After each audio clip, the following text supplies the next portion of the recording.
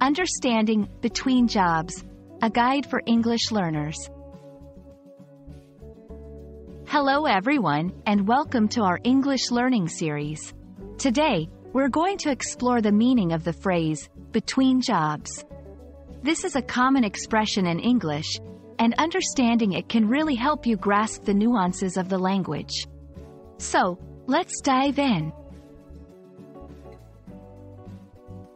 Between jobs is a phrase that refers to a period when a person is not employed but is in search of a new job.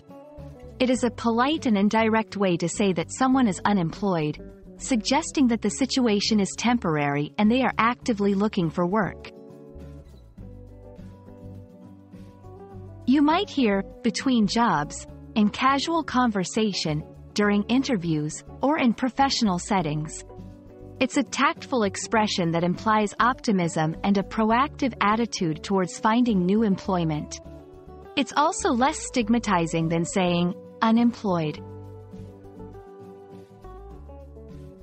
Let's look at how between jobs can be used in sentences. I'm currently between jobs, but I have a few interviews lined up next week. She's between jobs at the moment and taking the opportunity to improve her skills. In many cultures, being between jobs can carry a certain level of stigma. However, using this phrase can soften the impact and emphasize that the person is in transition rather than at a standstill. If you find yourself between jobs, it's important to stay positive and active in your job search. Consider volunteering, networking, and taking courses to enhance your skills during this time.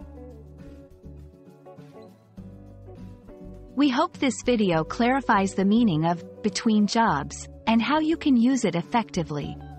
Remember, being between jobs is a normal part of many professional journeys.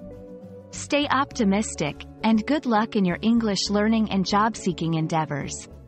See you in the next video.